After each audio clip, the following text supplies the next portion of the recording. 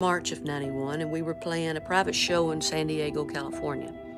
And after the show, we had two hawkers that were out at the airport, the FBO, and it was Brown Field in San Diego. That was the airport. And Narvel and Sandy Spica, who was my stylist, who did my hair and my clothes, Narvel and Sandy and I were going to stay all night there in San Diego and fly the next morning or the next day to Fort Wayne, Indiana, for our concert the next night. And so the other two Hawkers, airplanes, were at Brown Field, and my band and part of my crew, the rest of the crew was already in Indiana, were going to split up in these two planes and fly to Fort Wayne, Indiana.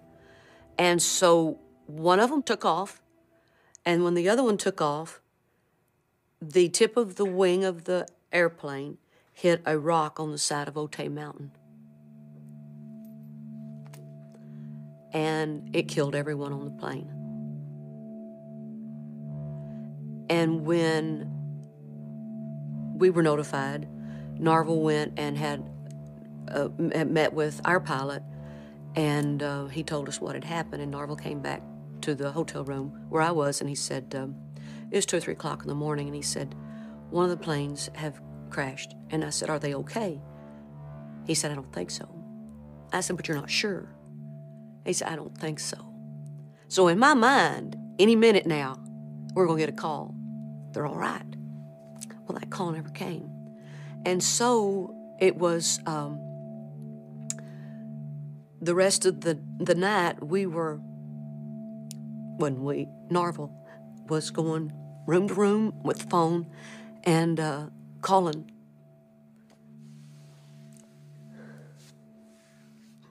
I'm sorry.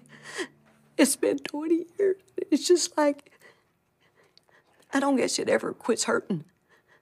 But I can see that room. I can see Narvel walking back and forth, and I'm trailing him, bawling, and he turns to me and says, Reba, you got to go in the other room. I've got to call these people. Because he had to let them know before it got out on the news. He didn't want them to find out from the newscast. And so I went in the other room and I called Barbara Mandrell because I had taken Kurt Capello, my musical director. I had gotten him from her. She was very close to Kirk, and I wanted her to know from me that he had died in the plane crash. So it was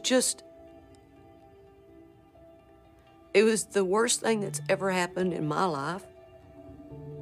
But I just can't imagine Jim's family, Kurt's family, Joey, Paula Case, all the band that we lost, the pilots, their family. I lost friends. They lost family members. Very talented, fun people to be around.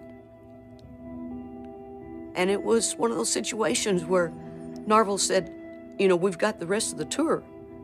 And I was like, are you kidding? I really thought it was over. I didn't know how on earth the rest of the band, Pete Finney and Joe McGlohan and myself, could get back on stage without the rest of them. And I got calls from Vince Gill. He said, buddy, I'll be on stage with you. I'll help you. Dolly Parton should take my band. It was a huge outpour of friends in the community, family, that were there for us. But nobody could replace the ones that we loved so much that we lost. And that's one of the questions I'll ask God when I get up there. Why'd you take them so quick? They had so much more to give. And we had so much more to learn from them. But we learned from that situation. And the biggest thing that I learned is, don't go a day without telling people you love them. And do act like this day could be your last one. So do what you want to do in the fact of hanging out with your family. Do things that are important. Don't put it off till tomorrow.